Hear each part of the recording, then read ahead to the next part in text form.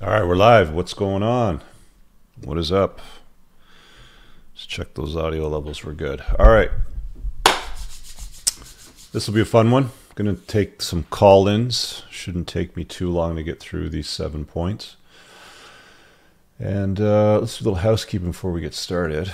So if you guys are watching this somewhere else on the interwebs, the YouTubes, the Twitters, the Twitches, just do me a solid and come over to YouTube. And when you get here, hit the like button just to get those up. It just helps me out with the algorithms. And we'll get started. We got some guys watching. Not a lot of likes. Hit the like button. Doesn't cost you anything. Helps me out. So I'm going to start by saying this. So I have a private community. A lot of guys come in it, and they want to do some work on themselves. And this is a recurring thing that I've seen come up a few times in the last week. And let's be honest. I mean, guys think this way a lot. So I'm going to use my amazing visual art skills here. Does that have a Sharpie? I don't have a Sharpie. All right, we'll use this blue pen. Fuck it. We are going to do it this way. 1, 2, 3, 4, 5, 6, and 7. So you guys should know what a bicycle wheel looks like, right? It's got spokes and a hub in the middle. Wheel on the outside. Now this is how most guys, where's my highlighter? Lots of things keep going messing around here. All right, we're gonna keep using this then. So most guys, they'll come to this space, they'll read some books, they'll watch a bunch of videos, they'll tune into some podcasts. Some provide some information, some try to hold horrible people accountable. I'm going to use one spoke here as a visual, kind of explain this to you. Just going to color it in here, because this is what most guys do. The vast majority of people that come across this information, red pill information, they unplug. They see the code in the matrix. They see what's going on. This is what they end up doing. Just got to shade in a few of these to get you the visual going. Just bear with me. My art skills are not up to par. I actually went to an art high school, believe it or not, and they used to ship all the artsy kids in from different districts. I just happened to be in the district that the art school was in, and I had to go to that school, so it was always funny. We used to call them the artsy fartsy kids. Okay. So here's your visual, folks. So you see the spokes in the wheel. And by the way, like these things here, I'm going to try to get my face out of it so it's not trying to focus on my face. So these things here could be 10, 12, 17 spokes depending on how I want to define it. But I want to narrow it down to these top 7. And most people will come in, they'll get red pill aware. So this one spoke here that's colored in right up to the tip, okay, all the way in, not just the tip, but all the way up. That one there would be RPA. Just call it red pill awareness. A lot of guys can get there very, very easily. They'll read a few books. They got my book. They've watched a few of my videos. They've seen a few of the podcast episodes. You know, they follow me on social and they consume some other content. Like, okay, I got it. I see the code in the matrix. Looks money game status, da-da-da, right? And then they're like, okay. So now they're aware. And then they just kind of stop there, which is so bizarre to me. Or they'll start complaining or sulking, or they'll go to a dark place, or they'll go looking for others to, confirm the reasons why they're not getting what they want. And then these other ones, I'll just put L, M. What did I jot down here in my description notes here? Looks, money, status, game, frame, and captivation. Captivation is really important. I'm going to talk about that one because a lot of dudes miss that, especially the older guys with bank too. Looks, money, status, game, frame, captivation, and RPA. Okay. So they got one. That one right there. They got the one. But then guess what? They don't bother with the other ones. They just don't. They'll just go, you know what? My looks department is eh. What am I going to do about it? My money status is I'm just going to keep working my minimum wage job or whatever, you know, annual pay gets you. It's like, Like, if you can go 10 out of 10 on your awareness level, see the code in the matrix, unplug from the comforting lies, see the uncomfortable truth, understand what women respond to. You see it all. You're fully red pill aware, but then you're like, you know what? There's only so much money out there, and that guy has a lot of it, and that guy has a lot of it. And how the hell am I supposed to get some of it? It's just impossible for me to get it. And then they're like, you know, like a 4 out of 10 in the money. And then that means that they don't have a lot of status. They don't have a lot of influence. So they're like a 3 out of 10 or a 4 out of 10 or a 5 out of 10. Maybe they're better looking, or they're, you know, a reasonable athlete on a sports team with a following of 500 people or something like that. You see what I'm saying? Like, these things will start to fluctuate. So they're fully aware, but they just kind of don't bother with the other things. Game, you know, they don't bother trying to game. They don't bother trying to game women when they go on dates. They don't bother trying to game, you know, people in their lives when they're going about things, right? Like to see how they respond to certain things, right? Frame's another really important one. Some guys will get full on red pill awareness. The tradcons love to do this. So they'll go full on, you know, red pill awareness. They'll get a girl, they start dating, you know, she lets them, you know, touch her boobies. She touches his pee-pee. They start to date. Things start to go well. They become exclusive. And they start, you know, like their boyfriend and girlfriend or something like that. But then they totally lose a frame in the relationship. Even though what brought them to the space, got them the information, they see the code in the matrix, they unplug, and then they're just like, you know what, I'm just going to leave it. I'm not going to apply that, right? It's like taking years and years of boxing or jiu-jitsu or karate or something like that, and then some guy picks a fight with you and you just stand there and you do nothing with it. Same thing. Let's move on. Let's talk about the captivation one. It's another big spoke in the wheel. Actually, you know what? This is a huge spoke in the wheel. A lot of guys really miss this one too. Big time. You know who misses captivation the most? And all it really means is, well, here, let's Google the dictionary definition terms so we can break it down exactly. Oh, what does the Webster's say? The state of being intensely interested, as by awe or terror. That'd be even better, you know. You don't want somebody to be terrified of you, but you want them to not be particularly comfortable, right? Now, the state of being intensely interested in something, captivated by, is very important. I see a lot of more seasoned men out there. I've got one friend of mine. He's in my group. He recently had a nice date with a younger lady. Didn't go so well. He had a slight mishap with his mode of transportation. I know you're watching, my friend, so that's why I'm mentioning you. And I said to him early on when we were chatting, because he was really struggling. You know, he really had his game together. He had his money sorted. He's a good-looking guy. He takes care of himself, like properly executed with self-care. You know, for his age, you wouldn't think that he's 60. Like, he looks at least 10 to 15 years younger. And again, you know, had a number of exits in his business, has done very well. But he didn't really have anything interesting going on. Again, the definition of captivation is state of being intensely interested. Women, like, you can do anything to women. They've said this for a long time. You can do anything to women except bore them. Can't bore them. You can do pretty much anything else, literally, but you can't bore them. Women don't have patience for boring, right?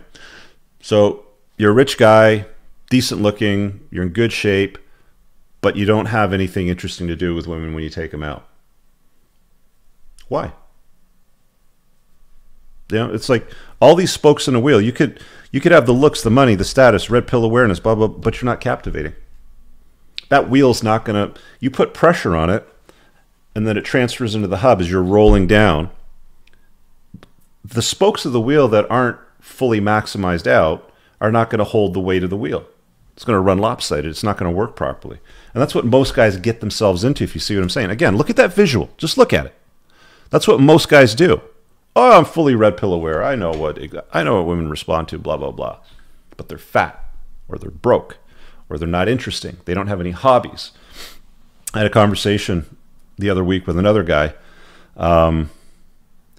He kind of went into a dark place, you know, like a sulking area of the internet.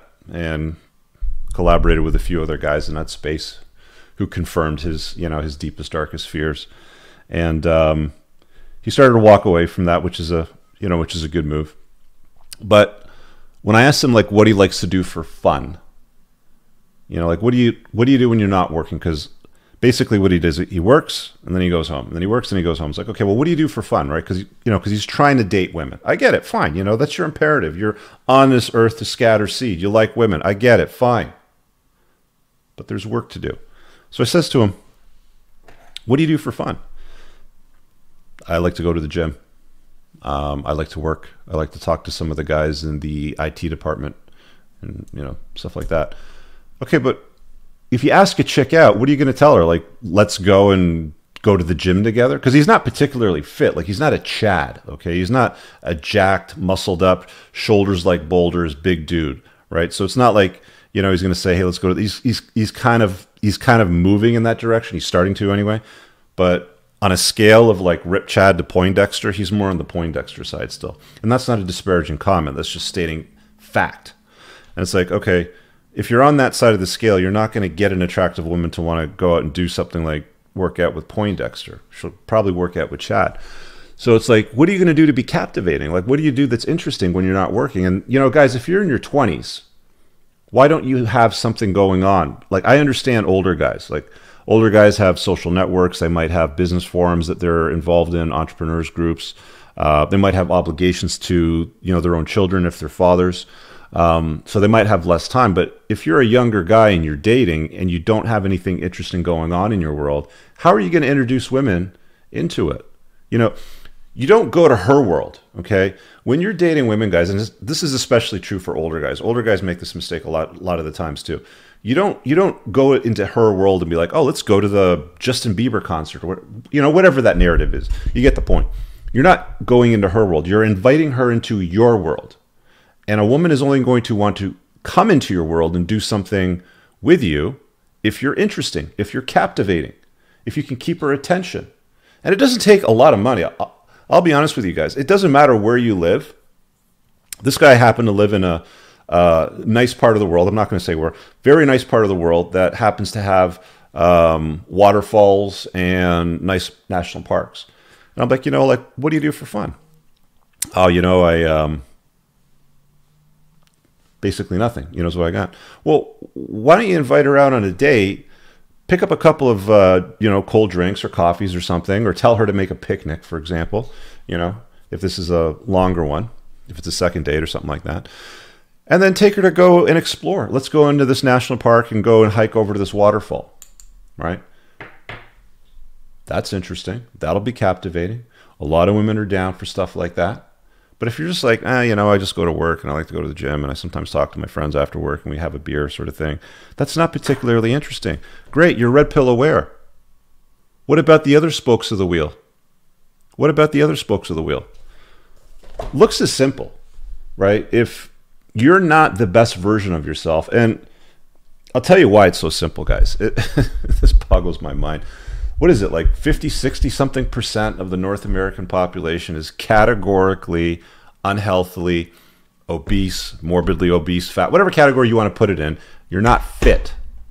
You're getting out of the shower, you're looking down, and you don't see your Johnson or your feet because it's covered in belly fat, or your man boobs, or both, right?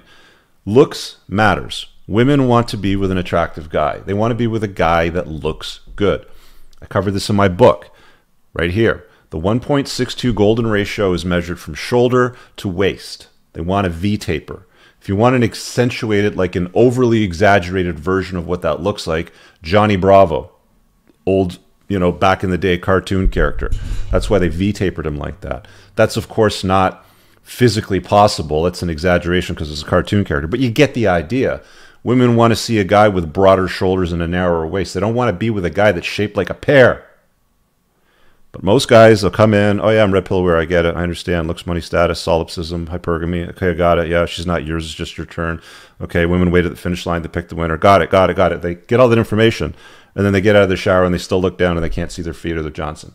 And they're putting on weight and they're not doing anything about the way they look. They don't go to the gym. And by the way, these spokes, again, it's not just, you know, like the one spoke over there. These things can be divided off. When you look at a bicycle spoke, there's usually like, I think it's somewhere between 5 to 7 spokes that kind of like fork off in different directions and triangle out. And they do that for strength reasons. But something in a looks department, for example, you could tie in self-care. You know, you could tie in lifestyle habits. You could tie in competency skills like fighting. One of the things that, you know, is so funny, and I did this too. Like, okay, like I was a poster boy. I'm being completely honest with you. For years, I trained. I lift weights, deadlifts, bench press, squatting. I could put 3 plates on, bench them, no problem for reps. You know, squat a bunch of plates, no problem. Do all that stuff. I was strong, very strong, in fact. But I realized one day, and nobody really messed with me. Like, I'd go to bars and nightclubs, and nobody ever really, you know, picked fights with me just because I was a bigger guy, right? But then I realized one day, well, what happens if I do have to fight? What happens if the need's called upon me where I got to raise fists and do something? Do I know how to deal with it? And I started looking into it, and it's like, okay, well, let me go to a dojo, and I'll start talking to these guys, and I got in a Krav Maga, and now I've switched more over to boxing and stuff.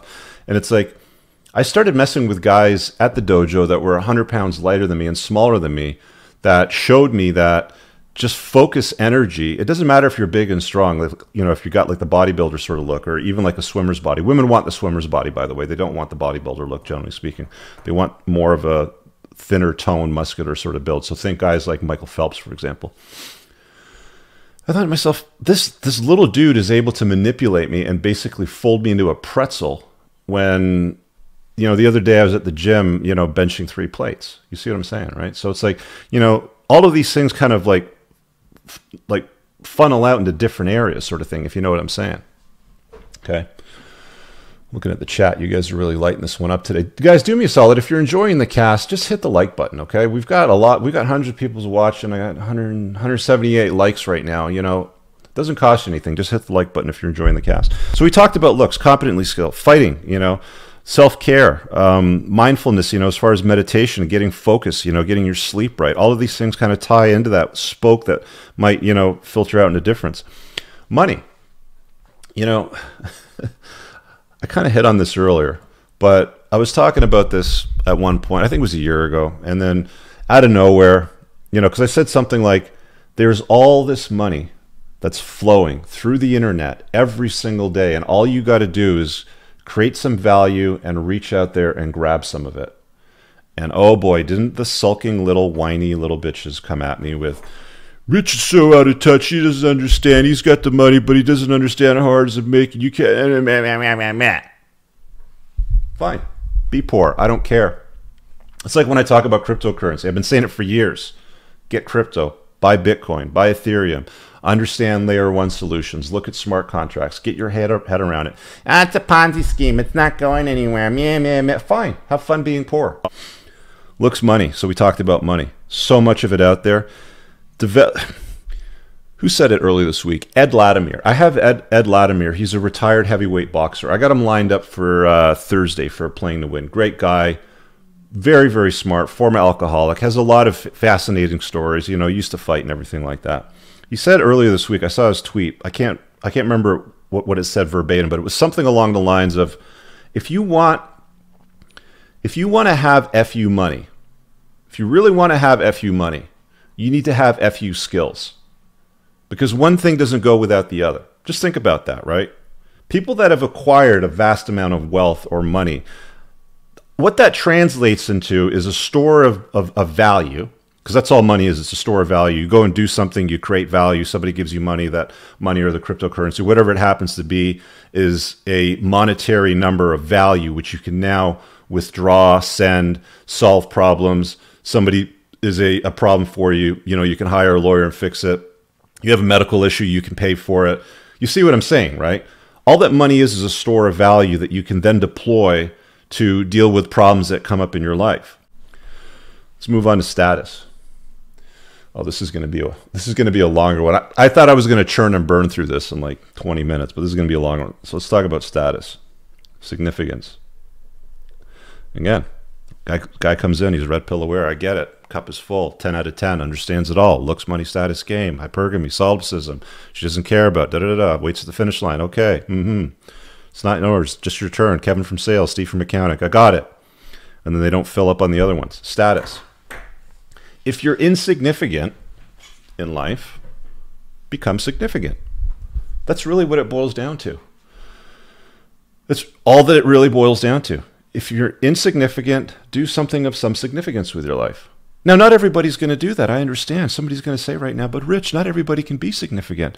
We can't all be significant. Well, you can be as significant as you possibly can be, depending on where you live and what your skills are.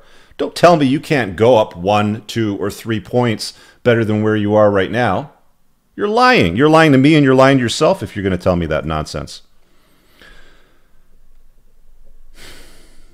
You know, I got an email earlier today from this dude, and he said something like, "Hey, what's crack-a-lackin', Rich? I'm so-and-so, and I help you book big names in the podcasting world."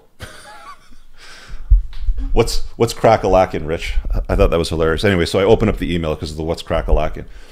And I read it, and I was like, no. He's got pictures of like these 3 guys that he interviewed on his podcast. You know, this dork. 2 of them I wouldn't touch with a 10-foot pole because they're cucks. And then the other one, I mean, if I wanted to, I could pick up the phone or I could DM him, and I could say, "Hey, man, you know, let's do a collab. What's crack-a-lackin', Rich? You know, let's get some status going on." That's what doors open when you have status, right? I can reach out to a heavyweight boxer that's retired like Ed Lattimore and say, "Yo, dude, let's collab and do a podcast." You know, we said, "Hell yeah, let's do it." Right? I got PD Mangan lined up as well a couple weeks from now. I got this dude that right now, I've got to record this tomorrow because he's sailing across the Mediterranean to the Canary Islands. And he's not going to be with an internet connection for a while, so I got to record it, so I'm going to have to release it later. But you get my point, right? Like when you have some social status, when you have some influence, you can reach out to people and they'll respond. I got a big list of names over here on my whiteboard. You can't see it in the camera. The camera's mounted, so I can't turn it. But I've easily got 10, 20, 30. I've got about 45 different names there of people that I've got on my hit list for my Playing to Win podcast. The Playing to Win podcast, it's just on YouTube right now, so you can't find it on Spotify. So once I get it to the point where the views make sense for me to pay my guy to put it on podcast platforms, you'll find it over there. So tune in for it on YouTube for now. But status does matter, guys. Status creates option for you. You know, I've said before, your network is your net worth. I'm going to say it again. Your network is your net worth. You could strip a guy like Elon Musk of his billions of dollars and his companies, his space, his solar panel, his rockets, all that shit. You could strip him of all of that stuff and pick him up and drop him on another continent. As long as he's got his Rolodex, I'm using Rolodex as a term. It's an old term for you younglings out there that don't understand, so I'm dating myself. But as long as he's got his contact list on his phone, let's say, and he needed to reach out to somebody, anybody, they would respond to him. So your network is your network. That's what status means, okay? Significant. Let's move on to Frame. I'm going to drop the link again to call-ins. So copy. So guys, if you're watching this somewhere else on the internet, you're going to have to come over to YouTube because I don't deploy it everywhere. I'm just going to put it on YouTube and then pin it to the top.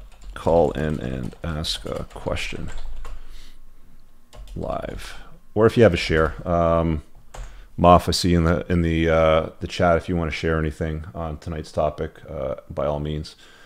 Calling to and Doom, and let me pin that up to the top. Pin message. All right, it's up there. So if you guys want to chime in or ask a question tonight, I'll get to that in a second. You just start clicking through. Let's talk about status. We talked status. Let's talk about game. Game is important. So red pill awareness is one thing, in my view. Okay? Game is the execution of said knowledge. That's what a lot of these doomers do, right? They'll show up, they'll go all dark. Oh, I hate this isn't fair. Women are hypergamous. Okay, and they don't do any of the work. And they'll never move to applying game. They'll never move to, like, dude, I was at the bank the other day and I was gaming, you know, the banker, right?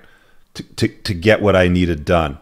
I'll do it on the phone, you know, if I'm not on the, like I had to, the sticker for my plate, it got lost. And they have these stupid rules and shit you got to dance around. I'm gaming her on the phone, you know, get the sticker, right? Game is not just useful to get girls, to get a date, to be intimate with her. Game is useful in business transactions. It's useful in a lot of different things. And if you don't use the skill on a regular basis in your life, it's going to decay. You're not going to hone it. You're not going to master it. Again, I'm going to hold it up. If you guys are coming in late to the show, these spokes in the wheel, they matter. You can have a full tank here on red pill awareness, but if you're missing all the other ones, the spoke never makes full contact.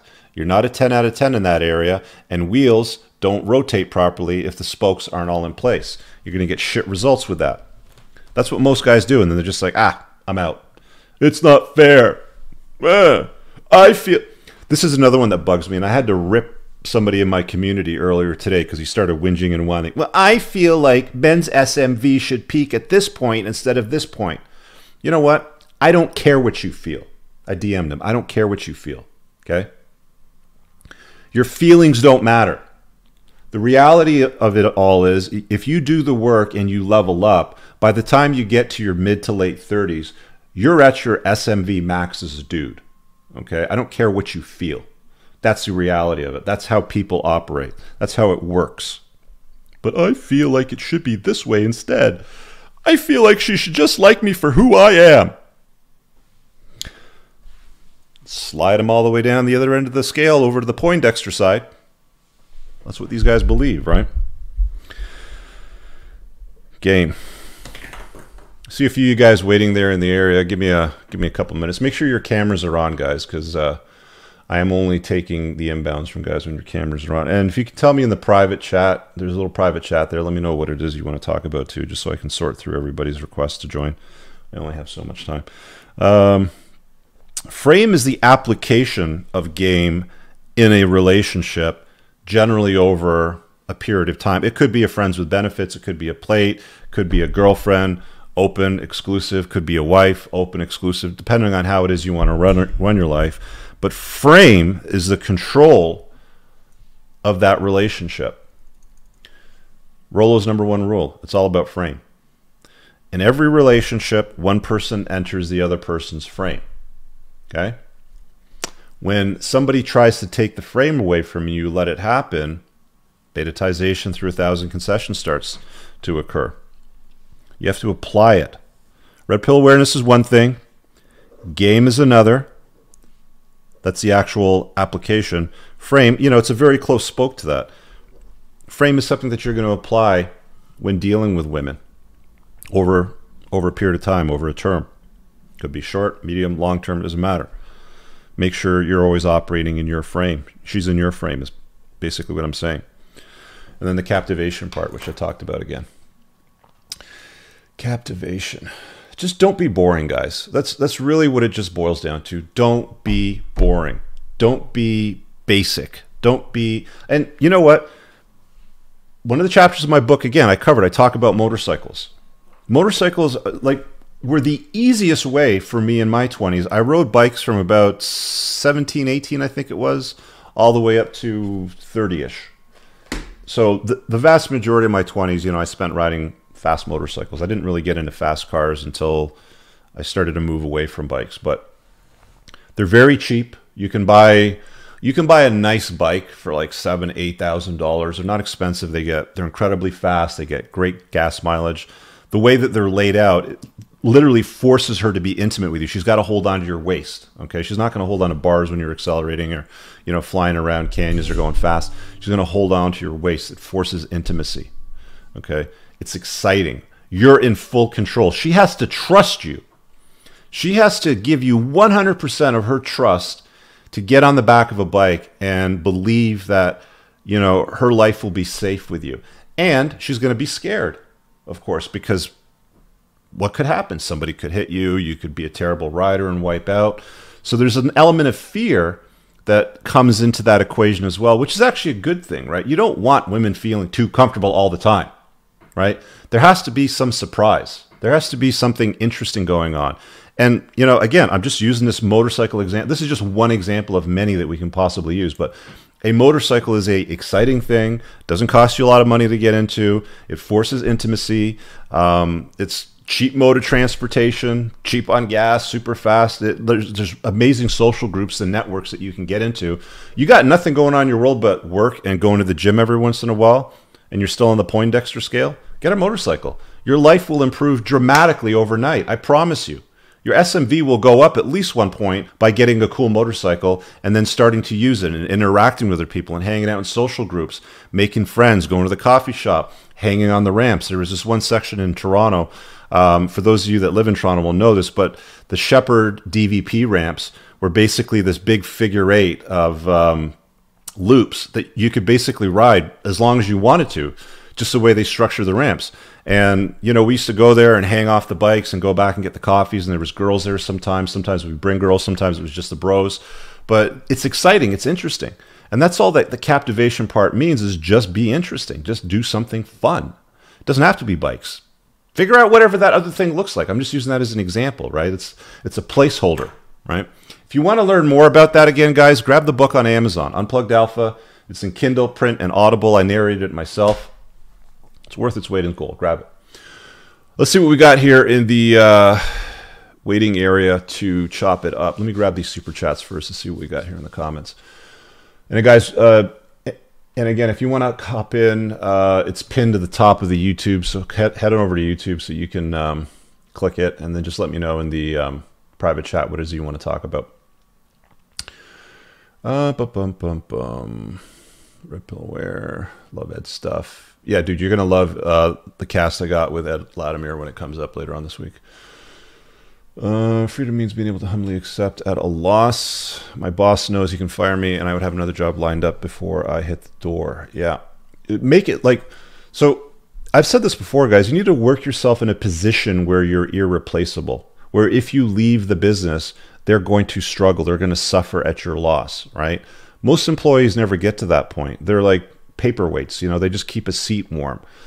That's moving closer to anti-fragility, right? Not everybody's going to run a business. Not everybody's made or cut out to be an entrepreneur. I understand that. But if you've got your money sorted, even as an employee or somebody in a position where maybe you're in a STEM role, for example, and you make more money than the average Joe. I mean, if you just enter, you know, entry positions making minimum wage, you're never going to reach a position closer to anti-fragility. They're going to say, take the job. You're going to be like, okay, I don't want to lose my job, so I'll go do it. But guys that have done work in other areas of their life could just potentially say, you know what, I'm not going to do this. I'm going to go start my own business so you can pound sand, screw it, right? I feel like money is like women. It's not yours. It's just your turn. Sure. Ryan says, if you're only willing to do what's easy, life will be hard. If you're, you know, one time somebody said to me, and I've had people say this to me throughout my life many, many times over the years. I had this guy once, he's like, I think I was on a call with him for a good 45 minutes, and he just sat there and he listened. I was telling him about, you know, what I was doing. You know, this guy was a high-level coach, and he's like, when did you start judging yourself so harshly in your life? And I said to him, I said, I've always held myself to high standards and judged myself harshly so I could get things done, right? Now, there's a new age Wusa movement of let's hold hands and sing Kumbaya and be more inclusive and all that sort of stuff. And maybe that works for some people. But be more judgmental of yourself. I'll be honest with you. I mean, most people are way too easy on themselves. It's like, you know, I'll just chalk it up as an L and that's fine. It's like, you know, there's a silver lining in every L. Every single loss that you come across, whether it's with women, whether it's with money, whether it's with friends, whether it's with business colleagues, business partners, there's a silver lining in it. Look for it and learn from it, right? What else we got here? I feel, yeah, smash the thumbs up. That would be great. Merry Christmas, Rich, and thank you for all the free info. You're very welcome. Guys, watch the other podcast that I've done on this playlist on the Unplugged Alpha. It was previously called Before the Train Wreck. I retired that name and moved over to the Unplugged Alpha. I think there was at least 100-something episodes, 105 or 109 episodes on Before the Train Wreck. Go watch them. The playlist is still on the channel. Got Rusty, who's 53 and still rides crutch rockets. Sid rides a Ducati 797 every day, and even the cold, the joy and thrill of riding a motorcycle. You know what? I went out for a bike ride today. It was about 8 degrees in Toronto. I had to go deposit a check, so couldn't do it on my phone. It's from a condo that I just sold. So I'm like, you know what? I'm not going to start up the car and drive to the bank. It's well above zero. It's sunny out. I'm just going to throw on a jacket, put the check in my pocket, and ride my bike to the bank. And you know, when I say bike, not motorcycle, bicycle. I have a nice specialized bike. It's like a $1,200 bike. Rides beautifully. And I saw 2 motorcycles today, and I was thinking to myself, that's the way to do it. Riding motorcycles in Toronto in December, right? Fucking on. Reading 1,000 concessions as you talk about being interesting. Yeah. And Moff says you should be your own biggest critic. Absolutely. Hold yourself to higher standards. Always. Chris Amy, I am my biggest critic, and I have been as long as I can recall. You know what? If there's one thing that you can do is be, I mean, you know, some guys are not going to like this, and the inclusivity cloud and the progressive crowd is not going to like it, but the world's gone soft. And if you go a little harder on yourself, you're not going to do yourself any damage. Promise you that. You're not made out of butter. You're not going to melt. Okay? Just be a little harsher and judge yourself a little bit more, especially if you screw up a lot. All right, let's see what we got here in the private chat from you guys in the waiting area. Let's see. Austin, how to be patient. Differentiate between realistic and essential. Austin, where are you, Austin? All right, Austin, you're up, buddy. Hey, can you hear me all right? Yep. What do you got for me here? All right, cool. Thanks for having me on. I've been watching for weeks, been trying to wait to catch it live, but having karate and then class, haven't been able to. So now that I finally have time. So one thing I've been working on, I've been watching you for about 6 months-ish. I've read your book, I've read all the Rolo's stuff, been watching all the rules of your previous podcasts, stuff like that, and trying to chase excellence and how to be patient with it would be my main thing. Like, since March, I've lost around 45 pounds, 46 pounds. Good for you. What do you weigh right now? This morning I weighed 153.8. Mm-hmm. And how tall are you? And 5'7". Okay, that's a decent weight. weight. You're 22. You're starting to turn fat in the muscle, yeah. I bet. Yeah. And I've noticed that my stomach keeps on getting tighter, so I just got to keep doing that until it gets where I want it to be. Trying to aim for about 12% body fat. Okay. All right. So what's the ask here? Because I mean, it says here in the private chat you're talking about patient and chasing excellence. What do you mean by that? So, like, I know I'm only 22 and I have a lot of runway left to figure things out, but I often feel like I should be a lot farther than I am, in terms of, like, making money and stuff like that. I have about a year left in my IT degree, then I graduate, so just trying to figure out, I guess, how to get ahead on that. I only took out 2 years of loans, about 12 grand in debt, so I'm hoping to What's pay the that end off goal here? Like lean into the future 3 to 5 years and tell me what your life looks like in 3 to 5 years. Let's see. I would have a remote job so I can live wherever I want. I'd probably live either in West Virginia or Arizona, Nevada, two radically different places. I would be in the best shape I've ever been. I'd be closer to my blacks in karate. I wouldn't have as much social anxiety in terms of going out and approaching women. But you got some social anxiety still? Yeah. It's more in the trying to figure out where to go and but once I'm actually in the situation, I'm pretty fine.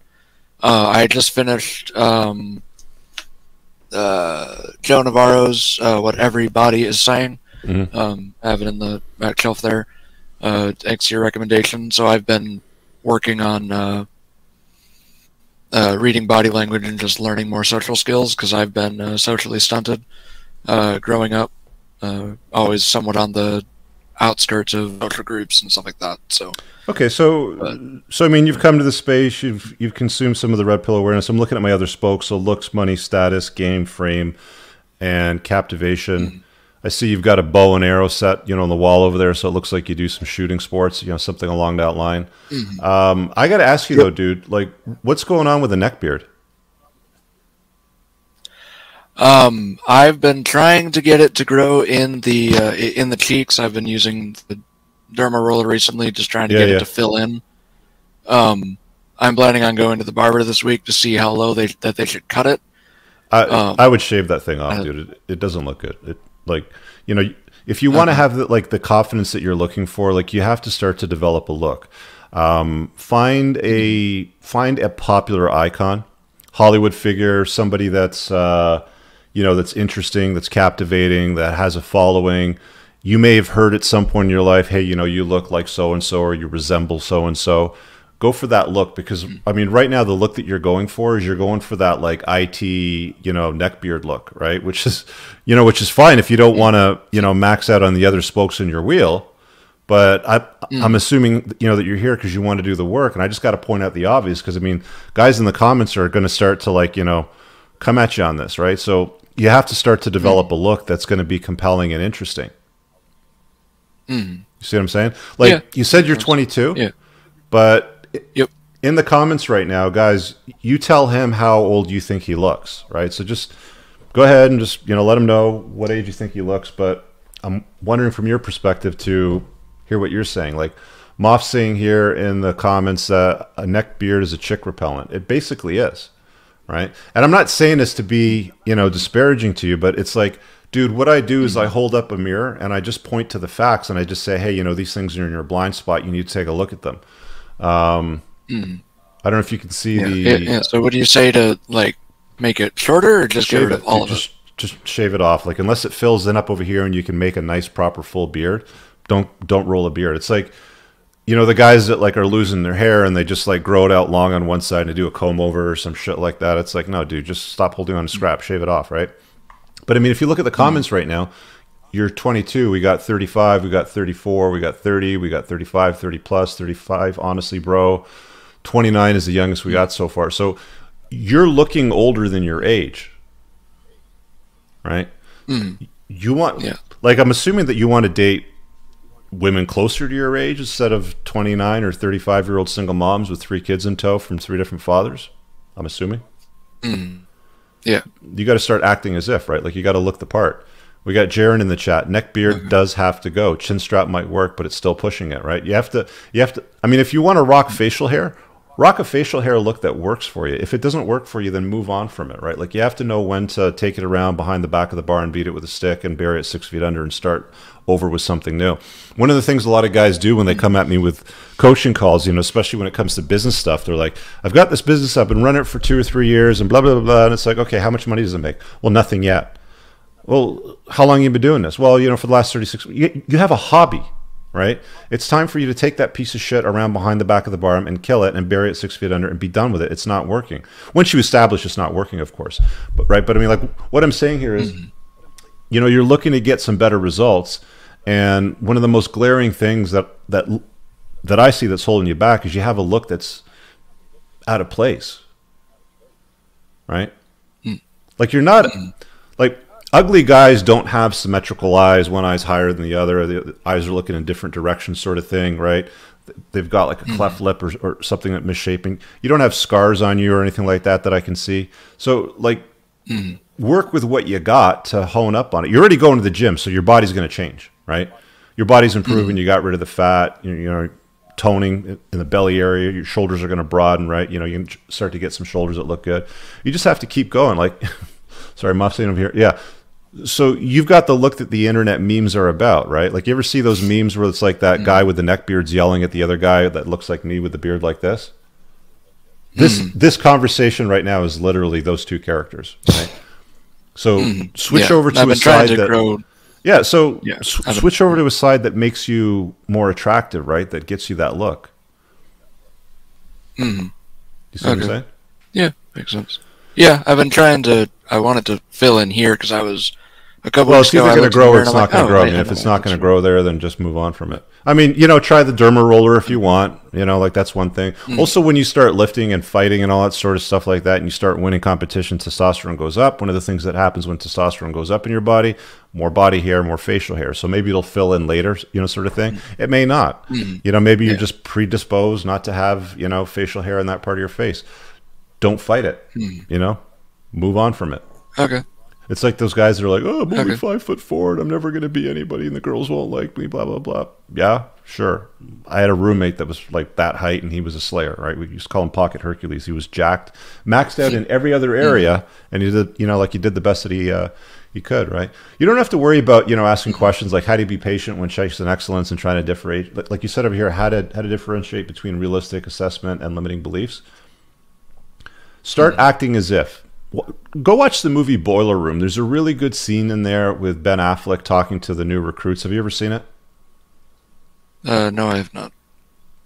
Go get the movie Boiler Room. Rent it, buy it, whatever. Doesn't matter. It's a great movie. It's really one of those movies that you probably watch more than one time, right? But you need to like understand the concept of acting as if before you're going to start to execute on it. It's like when you go to the dojo, you get yourself psyched up, right? You put on, you know, your gear, you know, you take off your shoes, you get yourself in the mindset, you know, there's some warm-up activities, there's some cardio conditioning, and then that's when you start to engage in the hand-to-hand type of work, right? So you're acting as if before you even start to fight. You see what I'm saying? You need to do that with the other areas of your life. So that's why I'm using that example. And that's why I tell guys to go and learn how to fight, is because that same concept can be applied in other areas of your life too, bro. You see what I'm saying? Yeah, makes sense. All right. Come back and give me an update in like, you know, a few months' time and let me know how you're making out, right? You know, try to establish a look, you know, do all those things that I talked about. All right, will do. Thanks, All right, Rick. Austin. Thanks, buddy. Take care. All right. I am not going to soften things, dudes. I am not going to soften things. If you want rainbows and butterflies, you are going to have to go and listen to your mom. Ryan says you got some good advice, Austin. I hope you take it.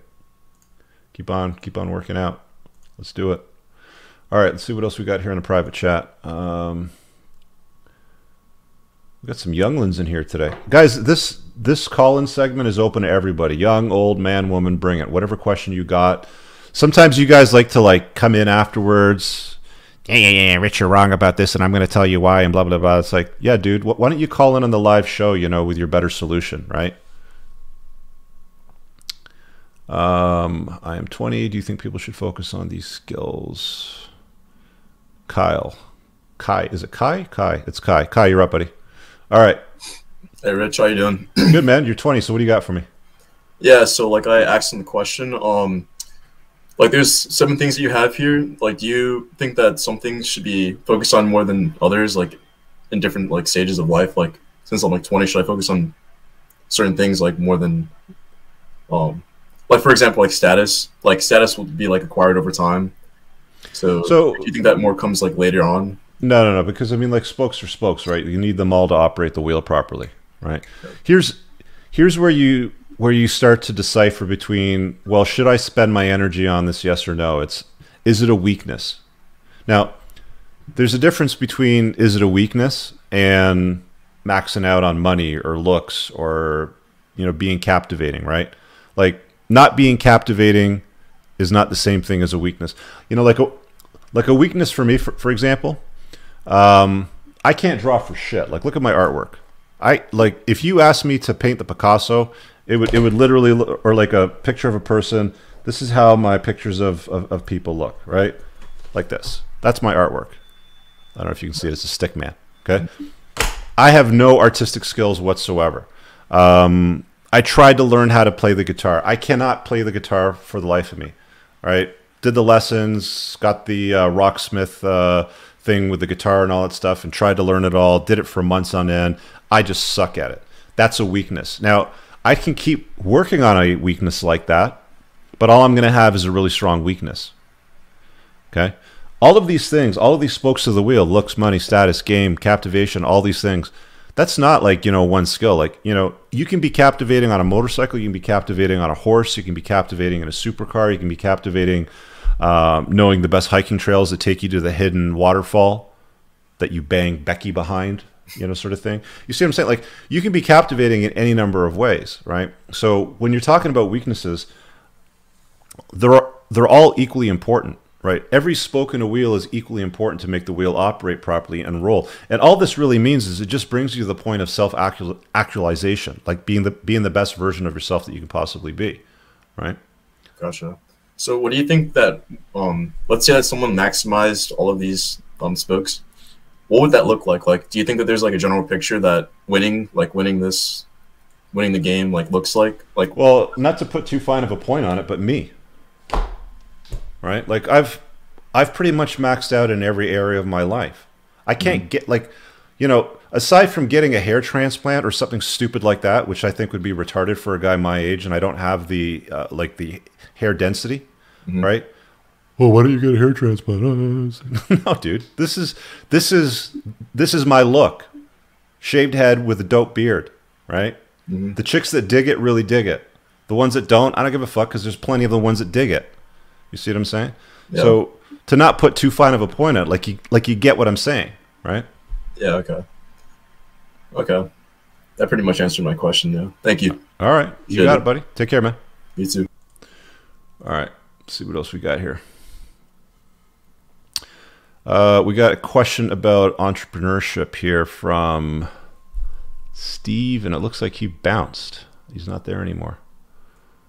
Okay. Let's see what we got here. We got Jenna. I wonder if this is the same Jenna that I had on with Sterling Cooper. She says, I honestly wish men would work harder on developing an identity. All right, Jenna, what do you got for me? Hey, Rich, it is me. That is the same one. How you doing? Not too bad. How you doing, sir? Good, good. So what do you got for me tonight here? I was actually just sitting here with a glass of Macallan and watching Yellowstone, and then I looked and you were live, and I was thinking about, have you ever seen the show? Oh, yeah. Yeah, it's a great show. Amazing show. I would really suggest you guys watch it. What I'm finding... Why would you suggest that these guys watch it, if you can be specific? Because I know why I watch it. Oh, yeah. I think it's the fact that it's the #1 show on Amazon should tell you that the world is actually telling you about manhood in a way that is counterproductive. They're telling you they want you to be more feminine, but it's the #1 show on Amazon, and it's nothing but masculinity. It's a show about cowboys that bare knuckle beat the shit out of each other hardcore. I'm not going to spoil it for you. Every episode. Watch it. Trust me. It's and also it shows you what manhood looks like. Correct. The reason I said that in the chat, that I think men should focus more on their identity, is two things. One, for those of you who watch the show, you get to see the contrast between Casey, which is one of the sons who's like a former military guy who has integrity and dignity, John Dutton, the father, who's like the typical patriarch, and Jamie, who's the cowardly son. And Jamie is what a lot of guys accidentally become when they take your talking points and they don't actually take the time to interpret them properly. So, for example, probably last year, I actually went out on a date with a guy who turned out to be a follower of yours. Okay. And it was so unfortunate because he mentioned your name and he literally told me that I needed to, it was something along the lines of staying in his frame, or I need to, he used some of the language that you use verbatim. And it was so unfortunate because he did it wrong. He did it completely wrong. So what he did, so the reason I say that is, identity is one of the most important things that a man can have, because you just end up becoming whatever you need to become in the moment to get what you want, but you don't become anything other than that. And you end up becoming a very feckless, cowardly person like Jamie. Like, if anyone who's watched the show, you know that Jamie, the son, literally just goes with whatever everybody else says. He doesn't actually interpret what's going on around him. So for the people who are followers of you, listen to what Rich is saying. I don't agree with everything that Rich is saying, but I understand there's so many men that need guidance, and I think it's lovely that you're saying it. But at the same time, listen to what he's saying, but learn to interpret. Learn to apply it to your circumstances or your situation without regurgitating it. You just become a parrot.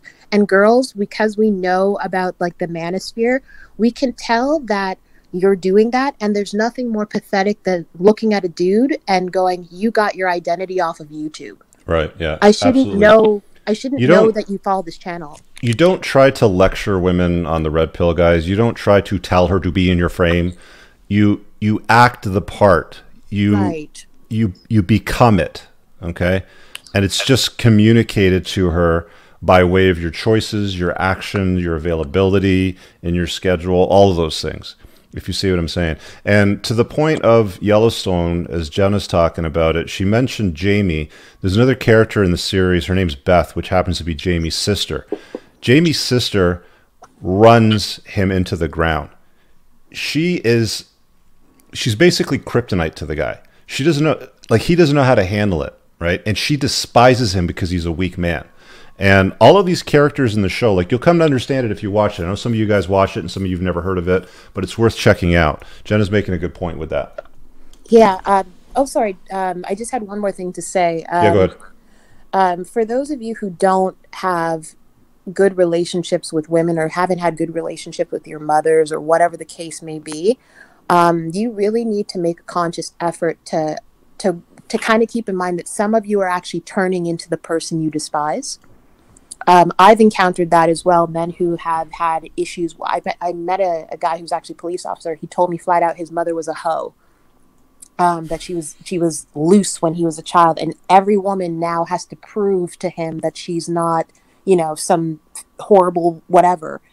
If you have a problem with women, it's something that you need to work out, because the same guy or another guy can have the same interaction with that woman and get completely different results. It means you're applying something wrong to that situation, or you lack discernment. You can't stop and assess which woman is good for you, and you're counting on the woman to be the person who tells you what is best for you. And that's not really how you function as an adult. Correct. Thanks, Jenna. No worries. Have a good one. Take care. Bye-bye. Yeah. Do not try to red pill women, guys. I always find that's funny, when I have women that mention how they come across my material, they're like, oh, I was dating this guy and we watched your stuff together, or like something along that line. And it's like, women just want guys to get it, okay? They just want they want to be able to look up to a giant. They want to be able to, they don't want to be lectured on how frame works. They just want to be in your frame. Right? So it's incumbent on you just to act the part and do the things. That's what game is, right? Like, that's what gaming a woman is. It's not a inherently good or bad thing. It is what it is. It's just what they respond to. They're not going to respond to, well, let me tell you about why you should be in my frame, because there's this guy, Rich Cooper, on YouTube. You should check out his channel, by the way, and he has a book, and go read it. By the time these women hear that, they're not interested in dating you anymore. They're interested in me now, because now they're coming across the source of the actual material. So don't try to red pill chicks. It's a waste of your time, guys. Miguel, I'm 40 years old, healthcare professional, a very decent job, average looks, but my game sucks. Any advice on how or where I can learn game? Peace out. Miguel, why don't you hop onto the stream? The call in and ask a question live. StreamYard link is at the very top. I'll put you at the front of the line because you just dropped a super. Gotta chop up some of these ideas sometimes, guys. I just can't give you like a quick vanilla answer to everything. See what else we got here. Comes possible. AC Doyle. AC Doyle, do you have a camera? I'm not sure what I'm dealing with here. What do we got here? Would like to talk about Okay. All right, let's give AC Doyle a shot at this. You're up, buddy. Hi, Rich. I've been watching you for, I'd say, about 3 years on and off, but really started watching this year, so I appreciate your work. My question is that, so I'm Jewish, and I kind of have a dating situation, and I don't know if you know that in the Jewish religion, I don't know, my dad's really into that. You have to, they want you to marry Jewish, and it's very traditional. You're the most un-Jewish looking guy that I've ever met, though. I mean, I've got Jewish friends that are, in law and in school and all that sort of stuff. But I mean, like, you look Indian. Like, you look like you're from India or from Pakistan. Yeah. I mean, maybe without my glasses, I don't know. I look maybe different. Where's your family from? My mom's Jewish Iraqi, and then my dad's got Ashkenaz and a Oh, little okay, bit of Sephardic. gotcha. So, yeah. Okay, yeah. Okay, so I'm familiar with it. You know, I got some friends that are Jewish, so yeah, they want you to marry a Jewish girl, a nice Jewish girl, yeah. Yeah, yeah. So I mean, that's not the issue, but and I have other options too. But Okay. the main issue is, so I came. I guess I'd say I'm a little lucky because we have a family business, etc. So I helped my dad with his business. So I was coming to London from Geneva. Are you talking London, England, or London, Ontario? London, England. Okay. And so that's where the girl lives. I'm friends with the girl's father, and my dad was, 20 years ago, friends with the girl's father. She comes from a good family. And anyways, so she's all cool with me. The dad gives me her number. I, text her, start texting her. I don't know what you think about texting games, like, not reading, making it seem like you're busy. And anyways, so she responds back. We have how should I say? We have a appointment. I say I'm going to be in London next week. I have to do stuff for my dad. And then what ends up happening is, so we meet up. First day when I arrived, I'm like, hey, can we meet now in 2 hours? And then she's like, oh no, I have my finals. So second day, I try again. We meet. Have about an hour and a half. It went pretty well, I'd say. Hang on a sec, you gave her a 2-hour window to meet with you? Like, can I see you in 2 hours time, basically, is what you said? Yeah. Yeah, that's generally not practical for women. Like, they're not dudes. Like, you have to understand, like, when a woman is going to meet a guy for a date, generally speaking, not always, but generally speaking, there's a shower, there's hair, there's makeup, there's clothing. Like, they're not just going to, like, show up with what they're wearing. Generally speaking, they're not, right? Yeah. No, I totally understand that. I mean, I kind of thought that, I don't know, I didn't want to make it seem like I have all the time in the world, Right, and you shouldn't have all the time in the world for stuff like this. Yeah. So anyway, so we end up meeting for 2 hours the next day. Like an hour and a half. It went pretty well. She kisses me on. The thing I thought was kind of weird is I kind of know, like, female body behavior. They can, like, if they're putting their legs towards you and stuff like that, sometimes it shows interest, or she's doing her hair, in front of me.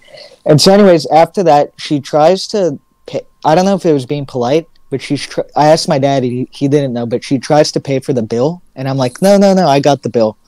So after that, Walker, she has to go. Walker, she gives me 2 kisses on the cheek when I thought I was just going to get a hug. And then the next day, she says, okay, the next day I'll have more time, maybe, but towards the end of the day. So I ask her, but she tries, but then we have Shabbat, so she couldn't. She had a Shabbat dinner. And then she was leaving. I knew from the beginning of the trip that she was leaving to Milan to see her. Her parents are divorced like mine, to see her, how should I say, her mom. And what ends up happening is this. She, Saturday, she says, okay, let's try to meet Saturday. Didn't respond for the whole day, but then she keeps texting me back. So I'm like, why is she... Okay, so let me just stop you for a sec. Like, when you're saying things like, let's try to meet for Saturday, like, she's saying this to you? Yeah. That's not how you set up dates. You're the one that has to take the lead. So it's Shabbat, you're doing your Shabbos night and all that sort of stuff, right? Then it's like, okay, you know what? We're going to meet Saturday at 3 o'clock at this coffee shop, and I want you to wear that black dress. Okay? Now, you might not want to feel, like, maybe you don't feel comfortable telling her what to wear, sort of thing, but at least pick the venue. I don't know her well. At least pick the venue, pick the time, and tell her to meet you there at that time. Because when you leave the ball at her court and she's like, well, let's try to meet on Saturday, you're not leading, right? Oh, well, you've got to take the lead on this. Well, I did actually, like, so the first day, I've heard you talk about this and other guys. I said, look, can we meet at this cafe? And she's like, yeah, sure, we can meet there. And then she says, oh, I'm coming late for my class. Can we meet at the cafe closest to my house? And otherwise I'll be late. And because of that, I was like, okay, fine. I don't know if that was a good move. Well, so let's talk about frame, right? And I've covered this in a video, and I believe I also mentioned it in my book. Have you read my book? No, but I watched a lot of your videos. Okay.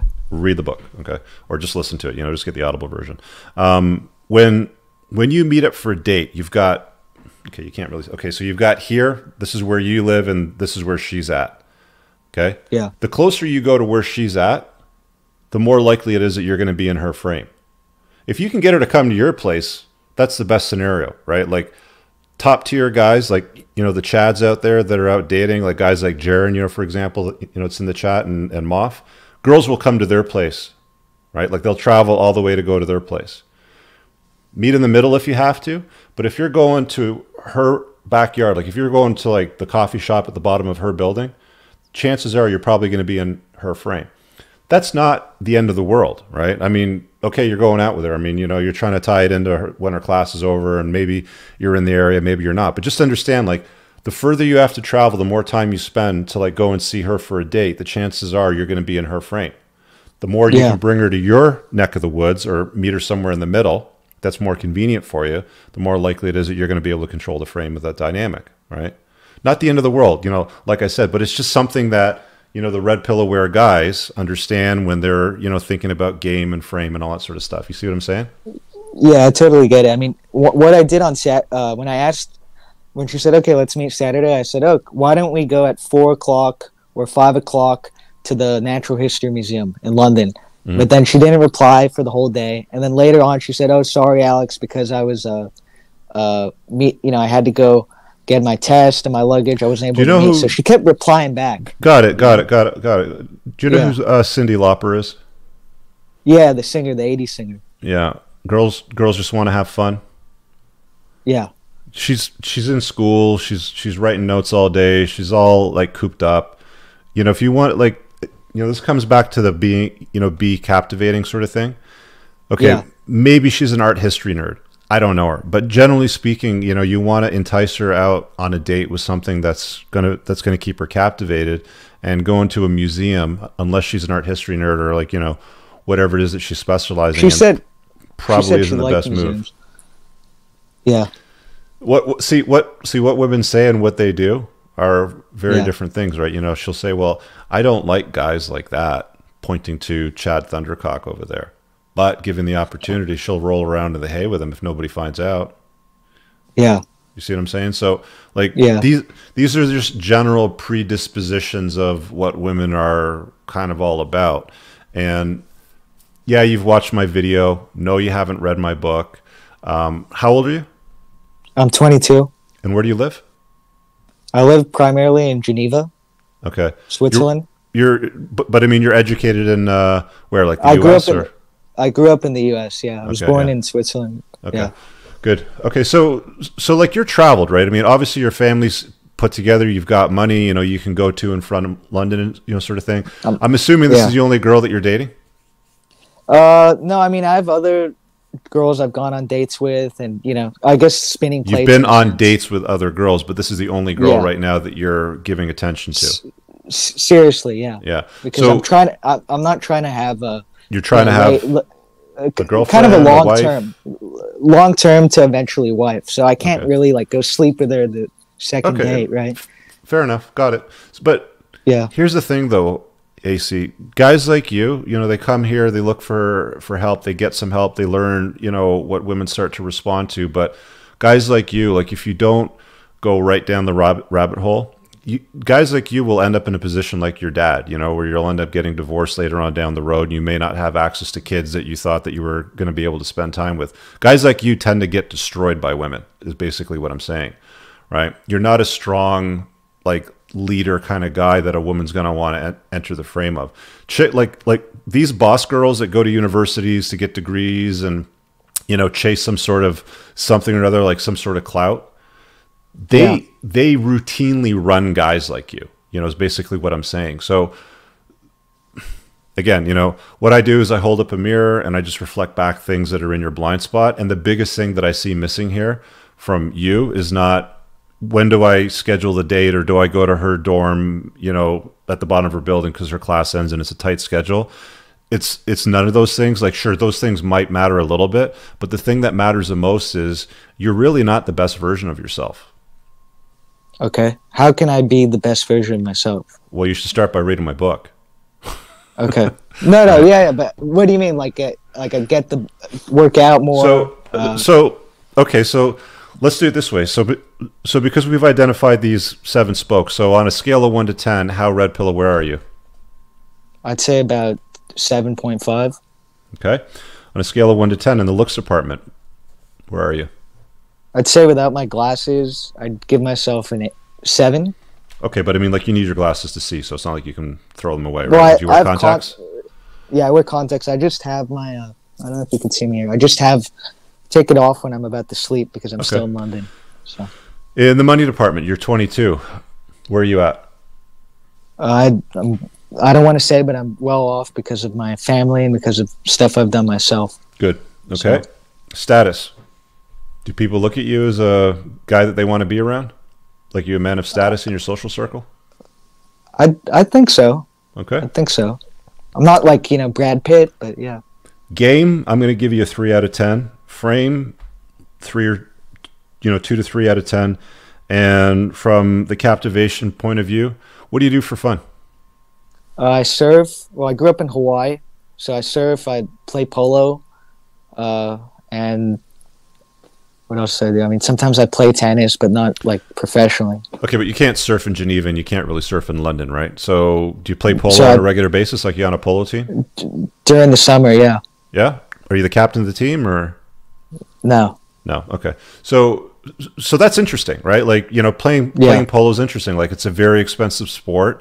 It is a sport of royalty. Like if you've spent any time, watching or learning anything about, the royal families or anything like that. Yeah. So that's some good things. So you're doing okay. You're doing okay, but you've got room to improve in frame, game, status. You can probably improve a little bit. I understand your family's got money, but you have to have money yourself. That may move back and forth. I don't know what your business is like. Your looks are pretty good. I mean, it looks like you're nearsighted, right? Yeah. What's so your I have script? Problems seeing. So I have -6 and -6.5 on my right. So -6 on my left. Okay, and have you asked them if they can do like a laser eye correction? Because that's pretty like easy to do.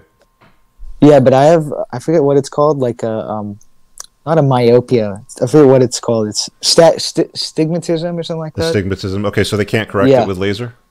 Yeah, that's what the eye doctor said. Okay, fair enough. So I mean, but I wear contacts in the day. Yeah. So I mean, if you're cool with sticking your finger in your eye, like personally, like I can't do it. Like I just can't get to the place where I just take the glasses off and stick my finger in my eye and do a contact. I'm not down with that. But I mean, there's like clear lens replacement, which is an option for me, but it's a lot more invasive than laser surgery, where they just cut a flap laser and put it back on, right? So whatever you can do to improve your looks. I mean, if you can improve the looks of masculinity and strength, I mean, you already play polo, which is a fairly physical sport, if I'm not mistaken. Like, I know you're riding a horse, but to ride a horse and swing that damn thing and, do all this, like it's quite a bit of work, yeah? Yeah, it is. You don't look like you're fat. Like, your face looks thin, so that's good, right? Problem is I have a high metabolism. I'm an ectomorph, so I weigh about just an like excuse, 100. Dude. Yeah. That's just an excuse. Like, I used to say the exact same thing. Oh, I'm an ectomorph. I can't put on muscle. But guess what? As soon as I started eating more and lifting weights, I went from 160 pounds. Like I'm just over 6'2". So I went from about 160 pounds all the way up to about 190. The most I weighed before I got into TRT was about 203, 204, and I was ripped. Like, I looked like a smaller Arnold Schwarzenegger, like the exact same frame, broad shoulders, narrow waist. I mean, if you can get to like a swimmer's physique, right, that's going to be very, very attractive to women. And you're going to become more of a natural, right? Like you're just going to be more comfortable in your skin. You're not going to be asking questions like, well, where do I meet her? Do I meet her over here? Do I meet her over here? And, like you're just going to take the lead. You're going to say, woman, we're meeting here at this date. And hopefully you're going to get to the point where you're going to say, and I want you to wear this. Okay. Right. Okay. And then I have I was gonna add. I know I've seen videos of you talking about like envy and things like that, and who to cut away. Mm-hmm. And I was thinking, have you ever heard of the concept of the evil eye? It's like a superstition. My mom has an evil eye thing. It's like a Greek Egyptian thing. That's the circle. I can't remember what it's called, but it's basically the evil eye. They hang it on the door to keep evil spirits away. Is that what you're talking about? Yeah, but it's not actually, like, even Jesus talks about it. Throughout many cultures, it's talked about.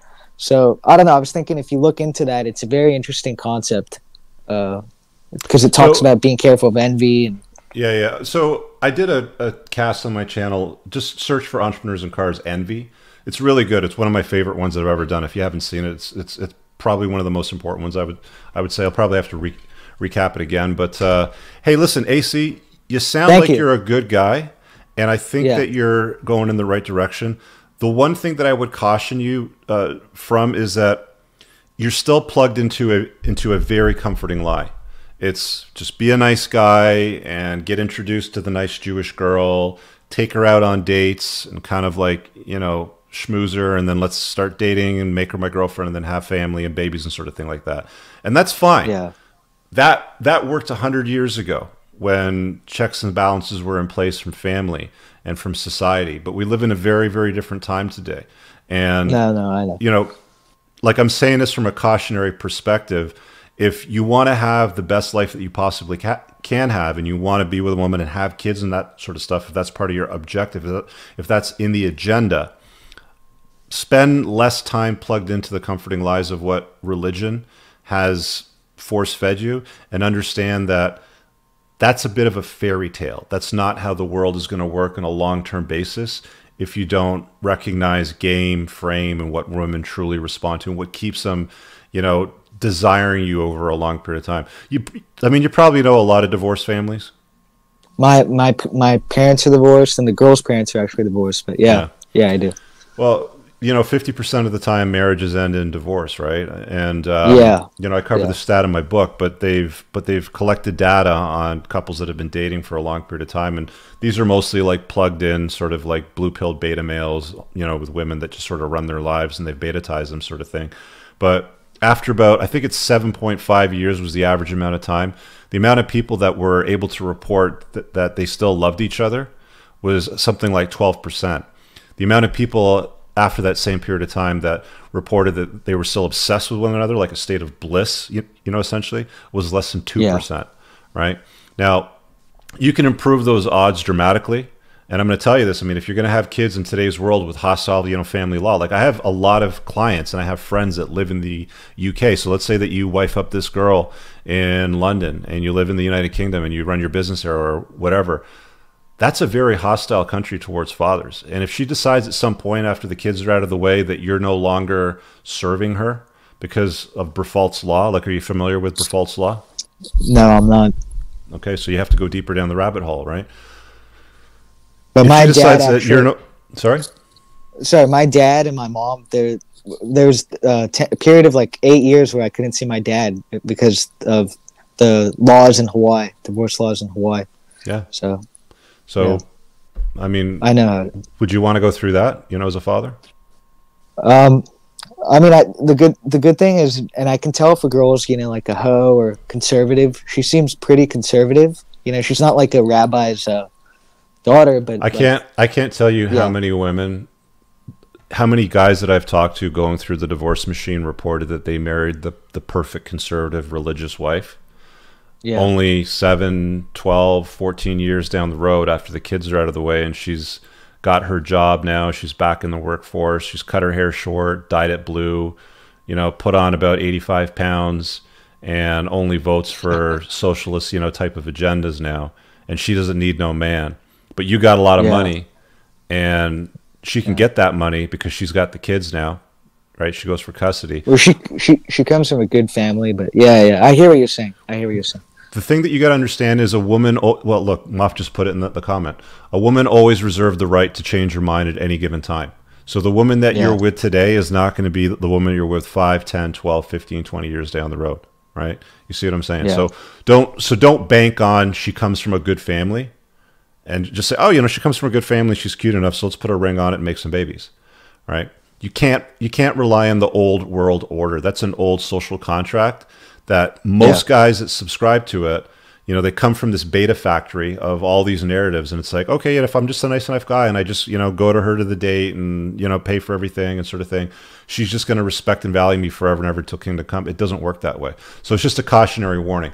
I'm gonna recommend, again, read my book. Okay. And just, you know, marinate on it and just understand. I'm not saying, you know, turn into an asshole. Like, I'm not saying like start banging. No, I get it. 20 women at the same time and dating a bunch of women. But all I'm saying is, unplug from this comforting lie that you're living right now, because it's not going to serve you into this relationship as you get older. The one-eyed is, yeah. There's really a lot going on there that you're going to run into. Okay, and then last thing I was going to ask you is, you know what, AC? I've got a bunch of other people waiting. Okay. You've got money. Yeah. You know, you can book me for a private coaching call if you want. Okay. Okay. Thanks, buddy. Take care. Bye-bye. I'm just trying to make sure that I move it along. Like, I'm not trying to be a dick here because I got a bunch of other people waiting, and I want to get to at least one more call here. Let's see what we got. I'm going to give Brady looks interesting. What do you got for me in the chat here, Brady? Huge fan, fun. Okay, let's give Brady a shot here. All right, what do you got for me, buddy? Hi, Rich. So my main struggle is I live in like a retirement town, and there's like, you convinced me to buy a motorcycle, to be honest, and okay. I'm very grateful for you having me on the show, of course. I just don't know what to do. I was like thinking to myself, and I'm like, wow, I'm not an interesting guy. All I do is go to the gym. I work at a supplement store. I'm actually working right now, so if I disappear, it's no disrespect. It's because I got a customer, and I love your stuff. Florida or something? No, I live in Idaho. And it's a retirement community that you live in? Yeah, so it's just like Florida, actually. So a lot of people go back and forth for like summer. They'll come over to like Idaho, where I live. So if it's a terrible dating market, what are you doing there? It's like I'm trying to get out. Yeah. You know, if you want to catch fish and you have a fish finder on your boat and you realize there's no fish there, then move the boat to somewhere else where there's fish. Yeah. Yeah. Right? So you're I'm going to do this in quotations. You're trying to get out. So what are you doing to try to get out, man? I'm trying to get NASM certified so I can be like a personal trainer and just move and uproot to somewhere completely else. I'm trying to, but you know, I'm 21 and like, I'm not gonna lie, a lot of it scares me, and I'm just trying to stay committed and focused for it. Lean into the fear, man. The fear. Hey, listen, I'm not even kidding. Like, lean into the fear. Like, the dark areas that you're afraid of, there's something there you got to work on, right? Yeah. You don't have the money to leave. Like, what's stopping you? Are you afraid you're going to leave your family? Is your mom going to cry if you disappear? Like, what's up? I guess it's just, I don't know where, there's so many options to move to, and it's just like, I think it's that paradox of so many options that I don't know what to do. And I have a really good gig right now, and it's like, you know, we live in like, we're surrounded by some college towns, so my buddies get girls, and like, you know, I try. I'm just. How far away are the college towns? I'm actually in one right now. They're like 40 minutes away with the snow, you know. Okay, sorry, because I mean, you said you're in a retirement community, but then you said you're in a college town. So are you in a college town? I drive. I get paid to drive to the college town to work. Okay, so what's wrong with the girls at the college? It's actually a really funny story. So I actually matched with one on Tinder, and like we were drinking. And, like, she just kicked me out in the middle of the night, and I was with my buddy, and she had a friend, and I thought it was good, but they just kicked us out, like, at 1 in the morning. Why? And, like, I was like, wow. I mean, I think I messed up. You know, I don't blame them. You know. What'd you do? I don't know if it was something I specifically did, but the friend was, like, suddenly like, hey, I want to hang out with other boys. And I'm reading the book, The Subtle Art of Not Giving an F, and I was like, take responsibility. I should have known these girls sucked. You know, I should have. Have you read my book? Yeah, I loved your book. I've recommended it to all my friends. I've actually given a copy away to my buddies. Okay. The Unplugged Alpha. Yeah, like, you know, the medium's a message. If she tells you to leave, or she says that she wants to spend time with other boys, like now she's literally being overt about it. She's like, Brady, get the F out of here, right? Like, you're cramping my style. Yeah, I gotta make room for some new Chad coming in. Yeah, and like my buddy and I were talking about it because, you know, we were all drinking and it happened very quickly, and like, you're right, there should have been a sign and I should have saw it. Yeah. Well, you're about 6 foot tall is what it said in the comments. What do you weigh right now? I'm 270, 10.8% body fat. And I'm right now trying to quit it. 10.8% body fat at 270. Yeah. No, you're not. Yeah, I'm actually like a huge guy. Like, you know, it's kind of hard. I'm barrel chested. No, I did an in-body test. There's no way that you're 10% body. Do you have visible abs? 20%. My bad. 20%. Yeah, okay. My bad. Okay, so my you're goal carrying is 10%. body. Okay, yeah. So you're carrying body fat, right? Yeah, 100%. Yeah, my goal is 10. Get rid of that. Get rid of the body fat. Like Yep. at 12%, 12, 11%, abs start to pop, right? Yep. Yep. So, you know, get down to a health, like, you know what, man, like for a guy like me, you know, at my age, it's a lot of work. It's a lot. Like when I was your age, I could smoke a joint, pound back a protein shake, and eat a bag of Doritos, and wake up in the morning sexy as hell, right? Still ripped. It didn't matter what I ate. You know, as long as I worked out and I slept, it didn't matter what I ate, right? But like, I mean, you know, Moff's in the comments right now saying it, but like underneath that fat that's on your cheeks right now, there's probably a handsome guy, right? Yeah, right? So I mean, you know, when you start to like chisel off some of that extra weight, you're just going to be naturally more attractive to women. You want to get better results with them, and you want them to engage with you in intimacy. Like you got to give them something to, you know, sink their teeth into you, because women are spoiled for choice, dude. Like their phone is literally a box of dicks. Like all they have to do is open it up. It's like, oh, let's get rid of this guy and we're going to call this guy over. And even if she's a 5 out of 10, dudes will come over, right? Yeah. So you've got to be like better than that. Like on a scale of 1 to 10, like where would you rate yourself right now? I'd put myself like a 4 or 3. Yeah. So why even messing with chicks? I mean, if you read my book, you know that I say not to bother if you're under a 7. Yeah, and I actually was thinking about deleting Tinder and all that good stuff. You know, I started. Listen, like I'm not saying don't try. Like I'm not saying don't game women. I'm not saying like don't approach a girl that you're attracted to. But what I'm saying though is that you're not going to win as often as you like, right?